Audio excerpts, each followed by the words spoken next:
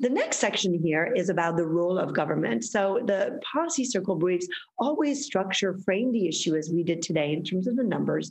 And then what is the role of government at the federal level, at the state level, and the role of civil society, private sector that as we look at it today, what is being played out.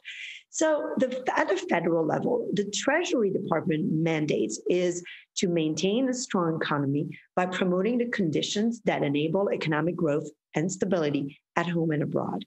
However, the department also acknowledges that federal agencies are not solely or even predominantly responsible for providing financial education to Americans.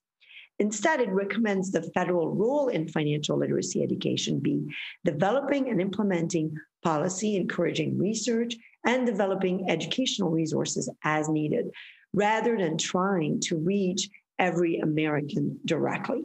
Reaching Americans directly is really left to local communities and states. Annually, the federal government spends close to $300 million on financial literacy and education programs to educate Americans.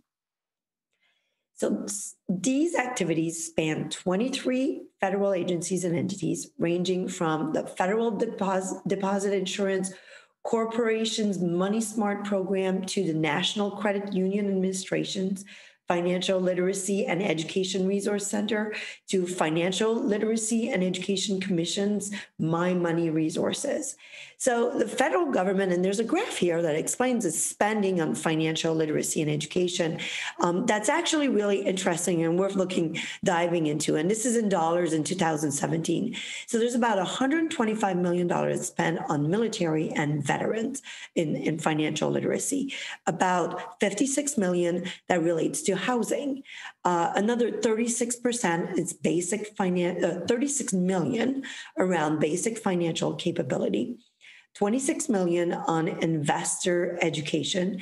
And then there's $18 million for post-secondary education, $4.7 million around K-12 education, and Social Security education is just $3.5 million, and non-Social Security SSA retirement education is $2.2 million.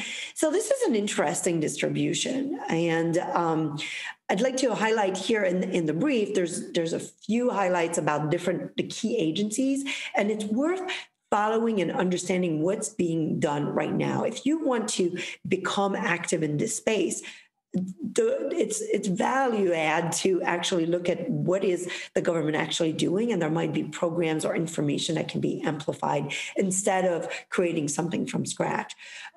Financial Literacy and Education Commission. So the Fair and Accurate Credit Transaction Act of 2003 established the Financial Literacy and Education Commission. It's called FLEC, under the Department of Treasury's Office of Consumer Policy. And the commission is comprised of over 20 federal agencies, from the Department of Defense and Labor to the Federal Emergency Management Agency and the Small Business Administration. And it was tasked with developing a national strategy on financial education and a national financial education website that's called mymoney.gov, through which consumers can access financial education tools and resources. Again, the question, this information is provided to you so that you can perhaps engage with your representative in Congress to say, well, what kind of oversight does Congress have over, these agencies and how effective these programs are? Would be a great topic of conversation with your representative. When you say, Nicole, this is... Sure, yeah. You could take this in a lot of different directions. It would also... I encourage you, whether you have kids in your school system or not, it would be good to engage your Board of Education member about this issue to see what's going on in your school or in your district.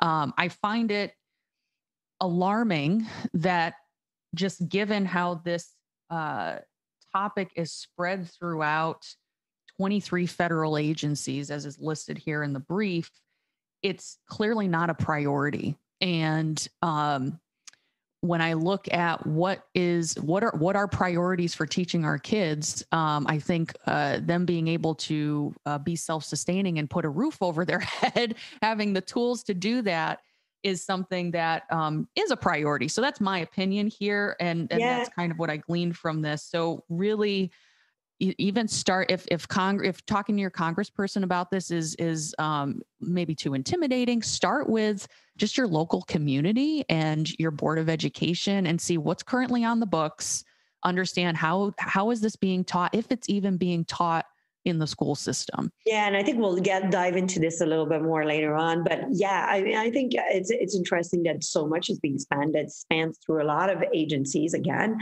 and there's not a real accountability and measure of the effectiveness. To me, is what I get.